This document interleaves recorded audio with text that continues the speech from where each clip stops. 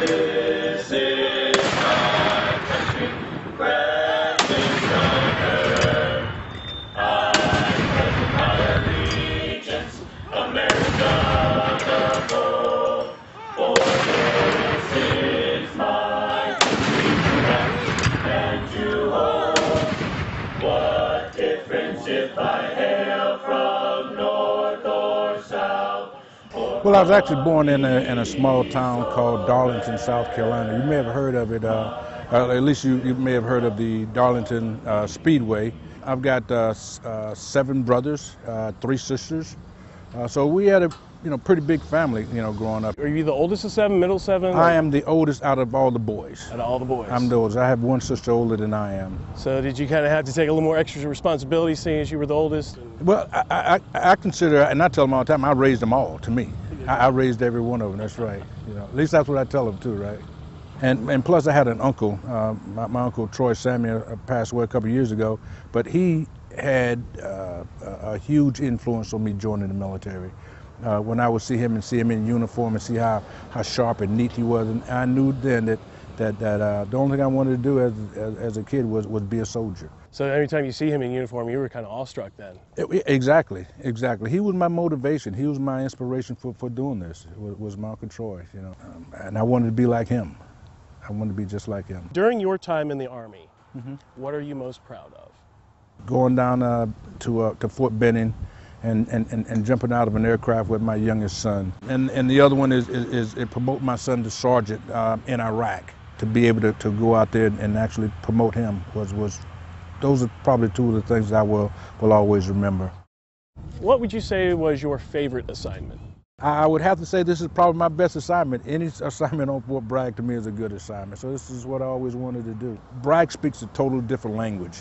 And so when you stay here, too long without being assigned to some of those other units, you kind of miss things, so it's better to leave Bragg and come back, and that's kind of what I did, and it made me have a greater appreciation for what we do here on Fort Bragg.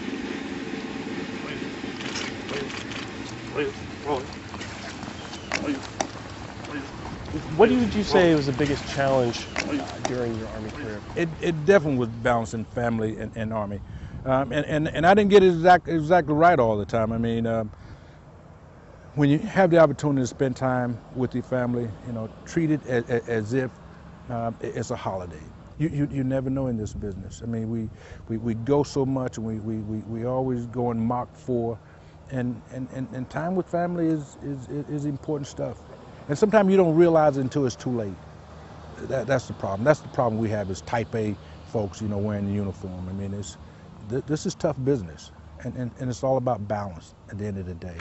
Ladies and gentlemen, Master Sergeant Major retired, Joseph R. Allen.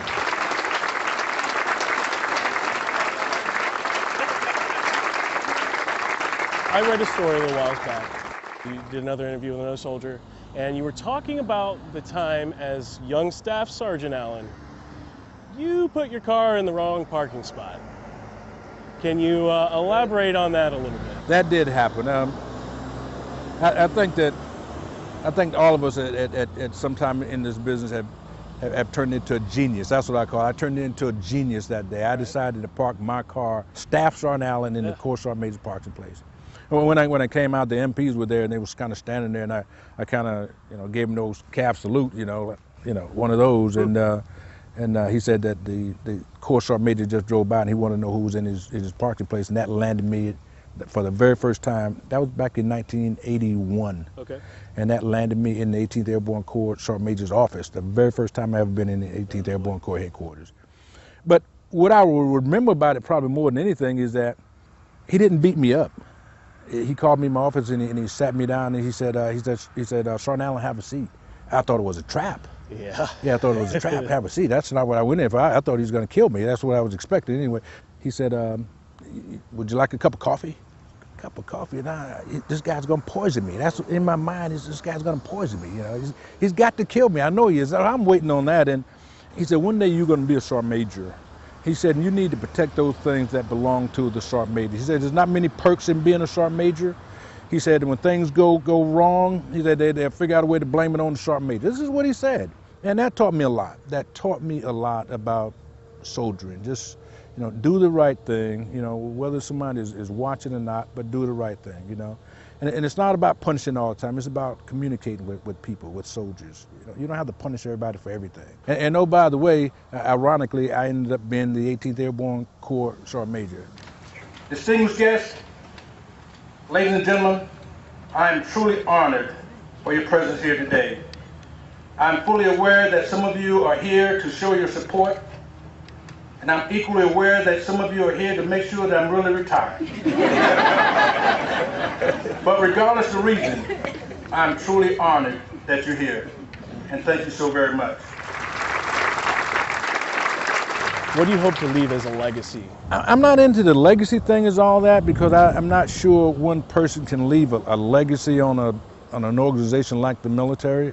I think that it's not about a legacy on the Army. I think it's more about that impression of that what you did for that individual, that one guy or one gal to help them and to grow in this business.